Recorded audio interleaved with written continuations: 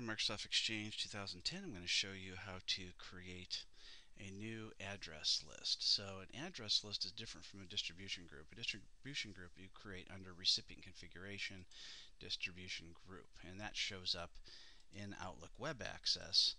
When you click on the To button, you actually see here's our distribution group we have created already. An address list is different. If you click over on the left-hand side, you see all the different built-in address lists that are already created.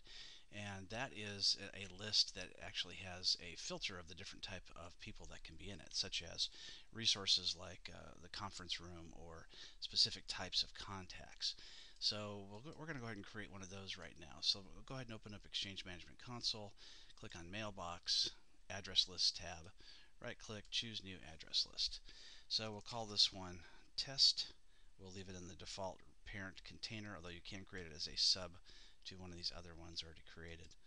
Choose Next. You can put in a specific recipient type, such as some of these other ones are, users with mailboxes, resource mailboxes, such as conference room type things.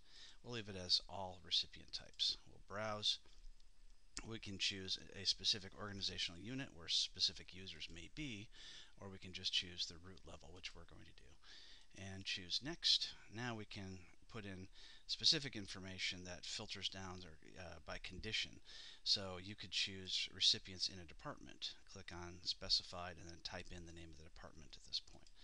Or you could put in something custom if you are a programmer or know how to program that kind of information. You can put that in as well. So we're not going to put any particular conditions. We'll just click Next, and we'll say to go ahead and create that immediately, and New. So as long as we get green, we do. Click Finish, and now we have a new address list.